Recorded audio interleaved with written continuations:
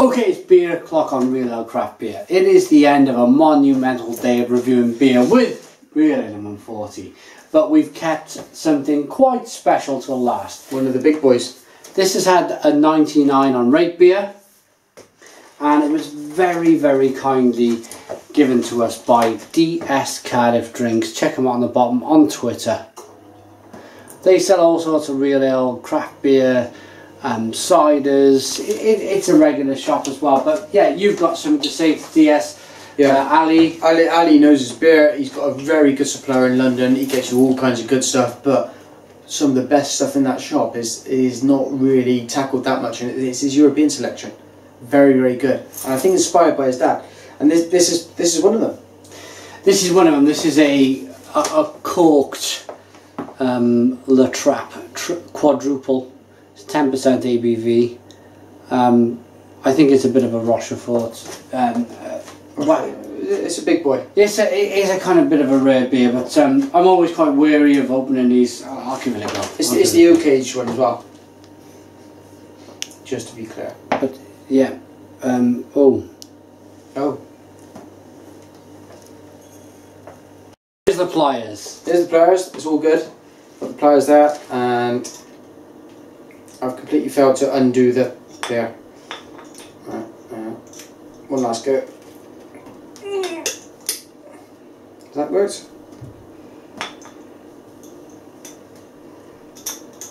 Right, the cage is gone, the cage is gone. Oh, it's gonna blow! Twist the bottle, not the cat. I don't want to bloody play this one. And once again. Right, you twist, I'll hold.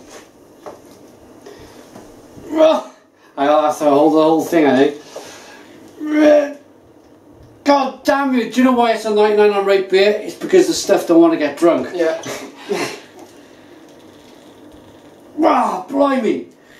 Now the label's coming off. Right. Do you want to pause it again till we get the bloody thing open? No, I reckon this is kind of comedy genius. I reckon we should just carry on with this. Oh. Okay, we're back. We've had to resort to an old-fashioned kind of bottle opener here. There we go. There we go. We've actually kind of corked it properly. So that's a synthetic cork. That's caused us all manner of trouble. We've never actually had that trouble before, ever. No. But anyway, we've got the Trappe Quadrupel open. We're going to be using the pint glasses we've been using all day long on this. It's a big chug of a beer. There's yours.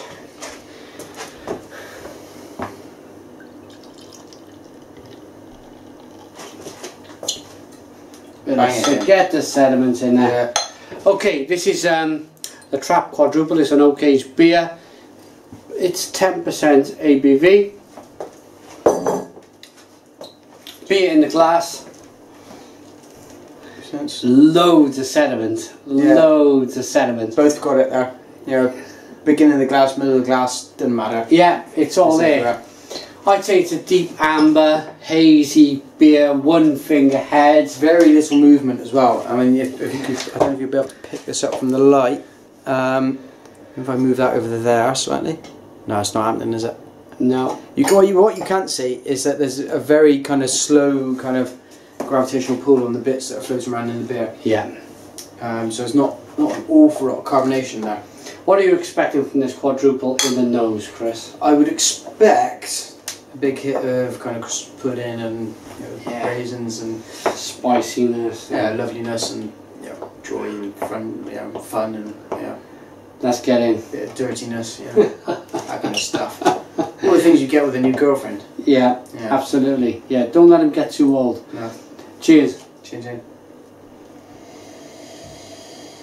Oh my word, it's exactly that.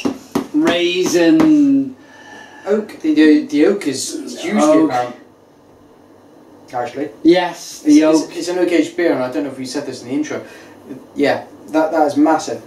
I'm a big fan of the kind of oak aged Rioja and stuff like that, and this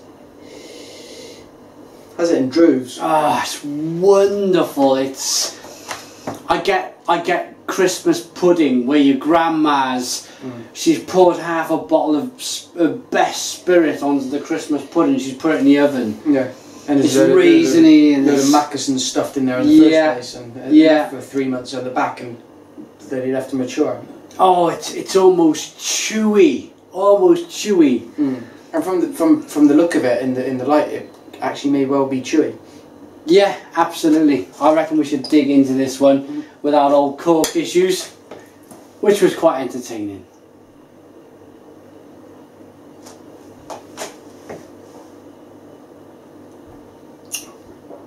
Oh man. Wow.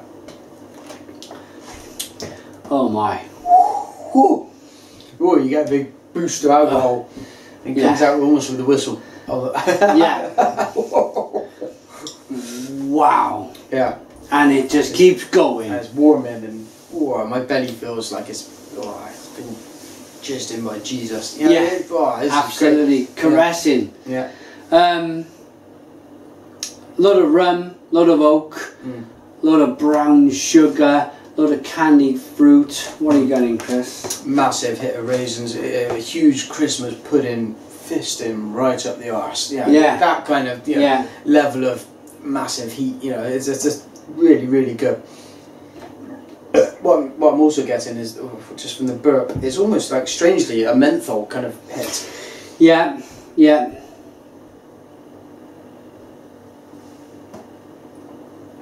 Oh. The mouthfeel makes it, doesn't it? It's we've been hitting the saisons all afternoon. Yeah. And because they've got that huge carbonation, you very often get it with the Belgian style beers. This isn't reliant upon that for forcing that flavour out. No. This just relies on hitting your mouth and telling your mouth you're going to hit there, and there. This is the flavour you're having. Nothing to do with the carbonation, I don't think. It's just so overawing that it just tells you you're having it. You're having it. Yeah, it's a beer that kind of says there's next to no carbonation, but it's a level down from a top quality spirit. Well, it is. When I say a level down from a top quality spirit, it probably is kind of bordering that, and it's with this type of beer, you're up to almost kind of port levels of strength. It deserves to be treated slightly differently to your standard beer, and it's only the type ABV of an imperial stout. It's quite a different style. Yes, it almost when you're reviewing it, when you're drinking it, you forgive that alcohol burn because it's meant to be there, and it's nice. Yeah. It really is nice. Yeah, it's a part of it's the characteristic of the beer. It's meant to be there. With all of them rummy, raisiny, kind of Christmas cakey. Yeah, it's like so you can slip your one of the old red Yorkies. Yes. It's not one of those being bunged up here. That's really good. It's kind of that alcohol is very tolerant. You want it to be there. You want it to be there. We talked about the opposite of this earlier in the day. And we were looking at a 3.9 beer. Yeah. About how that alcohol burn wasn't there at all, and that didn't really float our boats. Yeah. And this is the kind of the far end of that scale where you can really, really get that alcohol burn. Yeah, and it's nice, and it's pleasant, and it makes you appreciate being an adult, because let's be fair, if we tried this beer 10, 15 years ago when we were getting into beer, even whether it was a 4% lager, you just wouldn't appreciate that at all, would you? No, somebody was going to you'd been all over the bloody gaff. Goodness me, I can't even put this to my nose, but you hit a certain age and you mature like this matured beer. Yeah, yeah. The oak barrels maybe aren't that much older than we are. No. It's oaky, it's creamy. Do you think it deserves the rating it got on Rate Beer? Yes, I'm gonna go with that. I'm gonna go with that because I'm not talking about the richness, how rich that beer is. What about you? Would you? It's had a 99 on Rate Beer. Would you go with that kind of 99 rating on Rate Beer? In a sense, yes. In a sense, no. It's difficult. It's like the old debate that you'd see in CU Amiga or Amiga Forever or whatever, you know, where you would get a game that was given 95%. Is 95% the same as 100%? Is 9.5 the same as 10? Do you round up? Whatever, you know. I'd happily go with a 9.3, you know, really quite precise on this, because it's such a big hitter in so many ways that I don't want to just like tie myself down to a 0.5 percentage. So somewhere between 9 and 10 out of 10, but I'm not sure where. Yeah, great beer. My rating then, here we go. I'm gonna say we reviewed a lot of beer today. It's all been great, but just somehow along the way, or maybe even because we've kind of finished on this beer. Yeah. It might be because we've kind of finished on it. This beer gets a 10 out of 10. It's a 10 out of 10 beer for me. I think it's wonderful, absolutely wonderful. It's been an odyssey. Yeah, it's I mean, it's a bit of a funny review. You'll probably watch back. We got caught up with we had to we couldn't pull the cork out with our hands. We had to get it's meant to be a kind of a pull off, wasn't it? But it was no going, and it was a bit of a kerfuffle. But once we it's like one of them animals digging through the beehive being stung for the honey. Yeah. It goes through that kind of being stung. You're kind of trying to rip your hands apart. I know it's going to be bloody good. Yeah, I need to get at this beer. It's almost like it's teasing you. Yeah, it's a 10 out of 10 beer for me.